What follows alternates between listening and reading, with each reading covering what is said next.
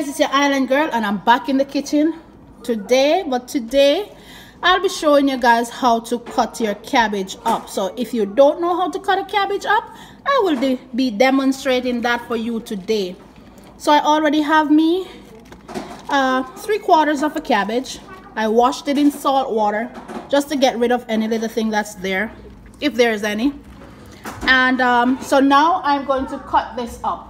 So guys, welcome back to the Island Girl Kitchen. If you're new here, thank you for coming in. Thank you for being a part of the family. Don't forget to hit that subscribe button and hit the notification bell so you'll be notified each time these Island Girls go in the kitchen. So now I'm going to cut this in half. There it is. So when you're cutting your cabbage, to make life easy, you cut it away from the bone. You cut towards the edge. So it is so easy and quick, guys. This is a quick way to cut your cabbage up. I hope you guys will try this method because it's very easy. Cut from the bone out.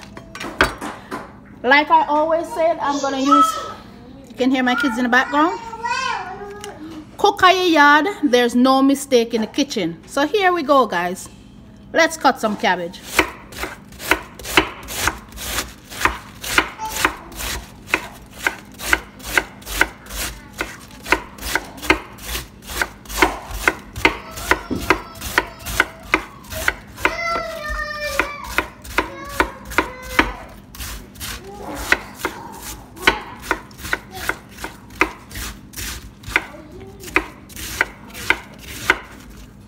As you can see, my knife is very sharp. I like to use sharp knives because I'm used to it.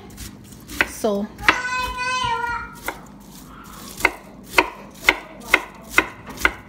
look at that, guys. Just the bone left here. We're not wasting anything. Now look at this cabbage. All done. You can use your knife and go back through it again. There we go, guys. How to cut the cabbage out. Here we go. Let's continue. There we are. Quick and easy.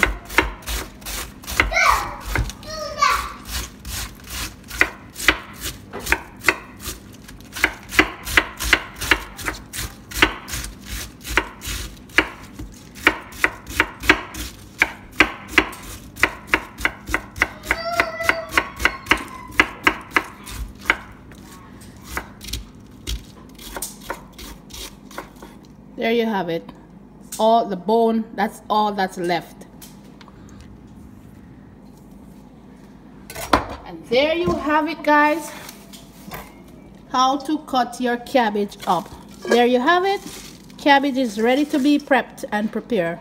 Next time, in my next video, I will show you guys how to shred your cabbage in order to make a cabbage salad.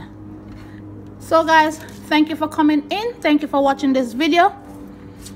I appreciate it. Thank you for joining the island family. And like I always say, cook at your yard. There's no mistake in the kitchen. See you in my next video. Bye, guys.